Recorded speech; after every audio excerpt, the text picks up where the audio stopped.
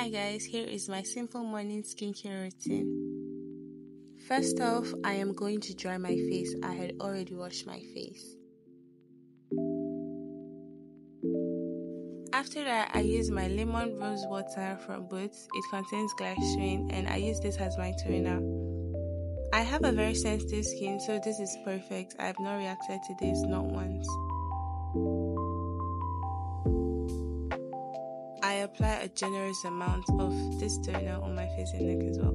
As you can see, we're still struggling with acne, but God will come through for us. I go in with my Vaseline to moisturize my lips because baby, we don't do dry chapped lips here.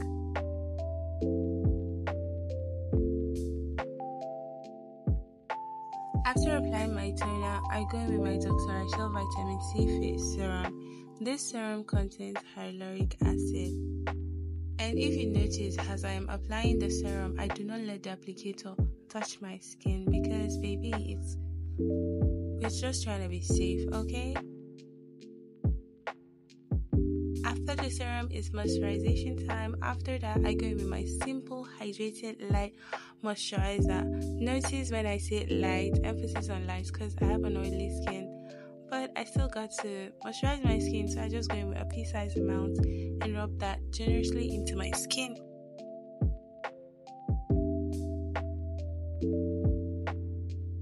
And for my body, I'll be using the Nivea Radiance and Beauty Even Glow Body Cream. This cream contains SPF 15, which is good, but this lotion is lightweight. So if you have a dry skin, I'll advise you to go in with body oils. I use Baby Pear's body oil, which is also good because it was formulated having babies in mind and it's gentle to my skin, so why not? I blend that into my skin and just let it sit. For my last step of facial routine, I'll be going with my sunscreen from Dr. Rachel. One thing I love about this sunscreen is it doesn't leave white cast on your face and it's quite affordable.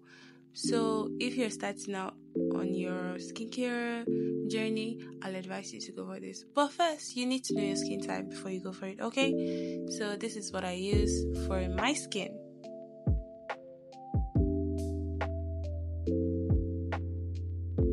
So now I'm just gonna really blend it well into my skin for it to sit and marinate. You know what I mean? Yeah, and you can see that's a flawless finished look, okay? For the fragrance of the day, we'll be going with Amirat El Arab. It is quite subtle, it's the weekend, so why not go for something sweet and gentle? I'm going to be layering it with this perfume, Durham. It's also not very harsh, it's very gentle and it's sweet and I love it. It's the weekend, so nothing too much, nothing too strong. So that's it guys, thank you for watching, I love you. Bye.